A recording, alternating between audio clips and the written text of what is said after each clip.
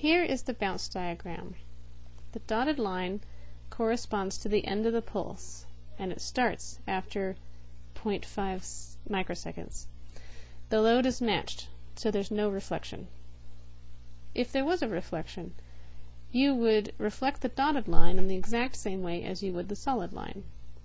Like this, for example, coming out this way, the dotted line would just be parallel to it. We're getting to the end of this part of the course relating to our first design challenge. So I want to give you a bit more information about what happened and also a bit more information about time domain reflectometry.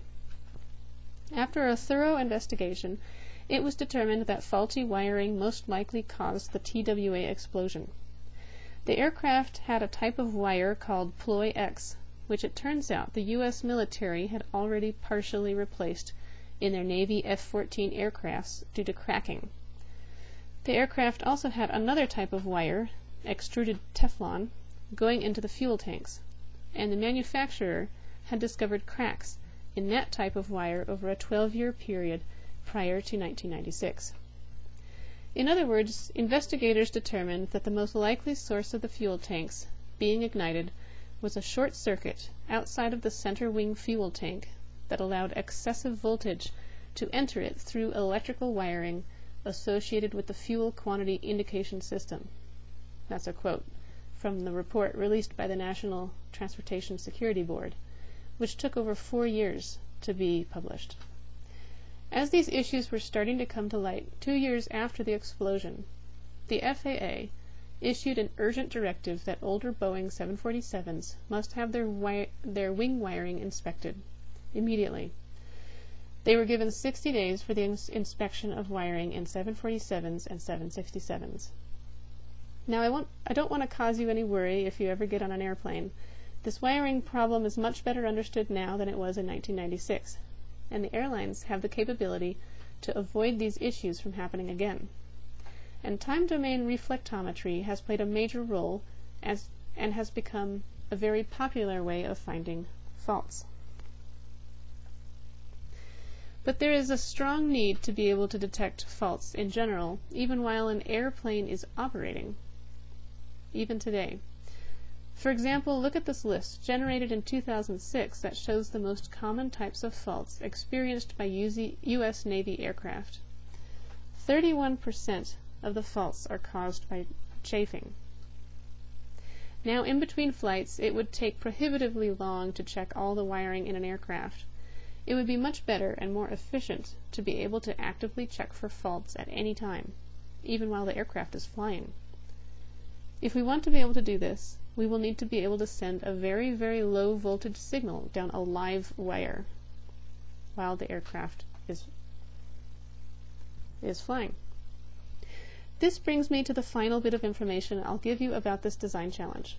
An even better option than traditional TDR is to use what is called spread spectrum TDR.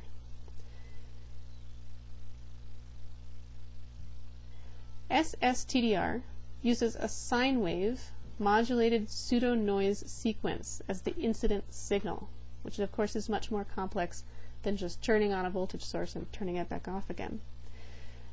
In this case, the pseudo-noise signal can be very, very small compared with the aircraft signal on the wire, even down minus 20 dB, for instance. This is well below the allowable noise floor of the aircraft signal.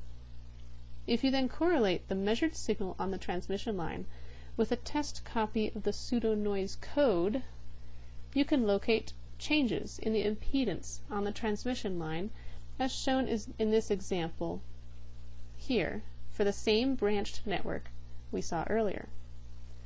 Remember how we said we shouldn't move any wires during or in between measurements? At first it may seem like we would never be able to perform SSTDR measurements on an airplane while it's flying.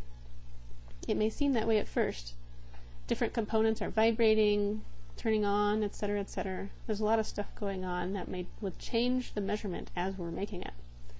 A major advantage of using SSTDR on live wires is that it can create and store its own dynamic baseline, which can be used to eliminate the background conditions while the vibrations are occurring. So the major advantages of SSTDR is that we can use very low signal, much lower than you could with traditional TDR, and also we can get rid of all the background noise while the measurement's being taken. Okay, I think we've come up with a suitable solution to the design challenge we posed at the beginning of this course, which you can see here. To finish up your in-class project notebooks for this part of the course, make a few notes about the possibility of using SSTDR on live wires. Also take a few minutes and look back at the very first notes you wrote in your in-class project notebook for this design challenge. What did you write? And how does it compare with what you know now? Finally, I'm listing here the course outcomes for this class, and highlighted in red are the topics that we've covered so far. In the next part, we're going to look at frequency domain analysis of transmission lines, and we'll check off a few more of these things on the course outcomes.